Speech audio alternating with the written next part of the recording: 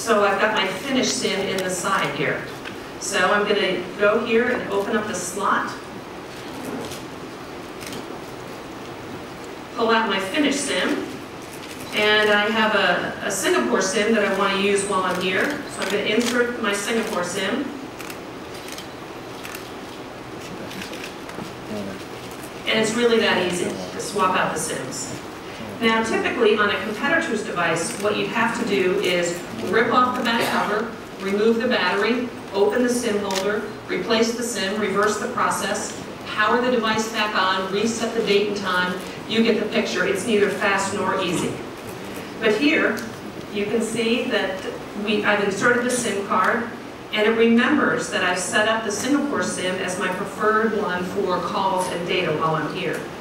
So I've got the Singapore SIM. I'll go to the SIM manager and show you. And it reflects that I've got my US AT&T SIM card as the one inside the device, and then the Singapore one as the one I've just inserted to use while I'm traveling here. So very simple, very easy.